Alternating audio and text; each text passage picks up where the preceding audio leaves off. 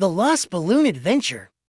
Once upon a time, in a bustling city, filled with towering buildings and busy streets, there lived a little girl named Maya. Maya loved nothing more than to explore her neighborhood, especially with her favorite red balloon in tow. One sunny day, Maya and her balloon set off on a grand adventure through the city streets. They visited the bustling market, where vendors sold colorful fruits and fragrant flowers. They strolled through the peaceful park, where children laughed and played in the sunshine. But as they made their way through the crowded streets, Maya accidentally let go of her balloon, and it drifted up into the sky, carried away by the gentle breeze. Heartbroken, Maya watched as her beloved balloon disappeared into the clouds. Determined to find it, she set off on a quest to search every corner of the city. With each step, Maya encountered friendly faces